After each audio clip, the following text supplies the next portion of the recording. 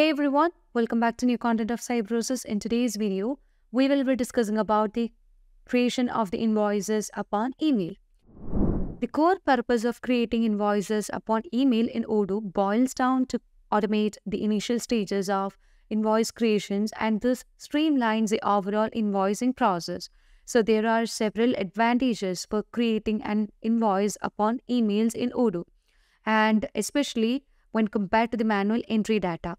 This saves the time by automating invoice creation instead of manual data entry for each email. This also reduces the risk of errors during the manual data input. So in order to manage with the creation of the invoices upon email, we have to set the email server, which means we have to set an incoming mail server. So we will be setting an incoming mail server, which means we have to give the company's mail server, and to that the client can actually send the mail. So that is the mail that is received for the company will be digitalized and converted as an invoice. So for that, let's search for the incoming mail from the home screen of Odoo. So if you want to search the incoming mail server from the home screen, you just need to ensure that you have enabled the developer mode. And here you can see that we have set the incoming mail server. You can set the name as well as the server type as POP server. And under the server and login information, we have to set up certain server information, such as the server name should be pop.gmail.com, and the port number will be automatically configured once you set the SSL TSL.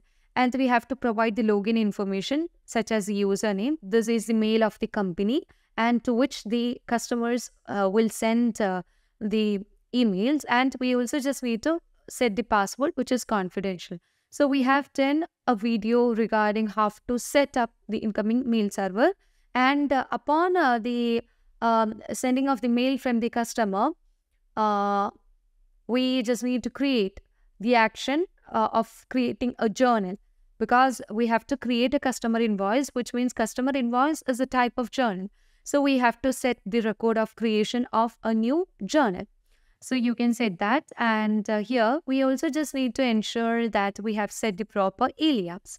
So for that, let's move on to the general settings, and here you can search for alias. So here you can see that we have set the alias domain as gmail.com, which you can also use different domains for mail aliases. And afterwards, let's move on to the accounting module. And in the accounting module, let's go to the configuration settings. And we just need to ensure that we have enabled the digitization. So as you just drag down here, you can see document digitization, which means you can digitize your PDFs or scan documents with OCR and artificial intelligence. So here we can set the digitizations automatically, or digitize only, on demand only, or do not digitize at all. So I just need to automatically digitize this. So that's why I have set like this. So once you made the changes in the configuration settings of the accounting, you can save these changes. Now, let's see how can we create an invoice upon email. So for that, let's move on to the customer Gmail. Now let's see how can we create an invoice upon an email. So let me give the mail that is configured in the Odoo database, and here we can say that we just need to attach a document. So as we just attach the document, all the details from this document will be taken, and the digitization will happen there. And you can attach that, as well as you can just provide the subject. So here the customer is decorated. He just need to purchase 3-seat sofa, as well as he would just want to purchase the 4-person desk. So you can just provide the product name in as the subject, so that as we just attach the document, here you can see that after the digitization, even the customer name will be also taken by the or fetched in Odoo, and that can be visible over there. Now let's send this. Afterwards, the customer is just going to place an want to make an inquiry of the product table, but is not attaching any documents over here. So I want to purchase a table. So let's click on send. Now let's see what happens if we just attach a document in our mail and not attaching a mail. Not attaching a document in mail. So we can just find a slight difference in the invoice that is generated. Both the invoice will be generating in track state, and let's find the difference now in the Odoo database. Now let's search for the incoming mail. So here you can just search for the incoming mail and choose that. Later on, we have to fetch the data. So once we just click on fetch now, the data will be configured in the Odoo database of accounting. And let's move on to the customer and choose the invoices.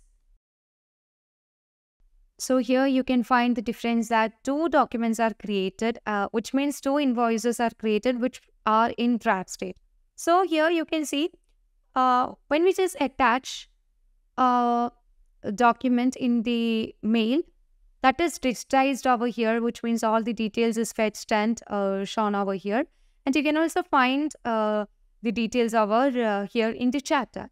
Here you can see a digitized document. So if you set manual digitization in the settings, then to fetch the data, you have to click on the digitized document, and the digitization only happens if you have the credit. If you don't have sufficient credit, it shows a message that insufficient credit, and you cannot just fetch the data in the invoice lines.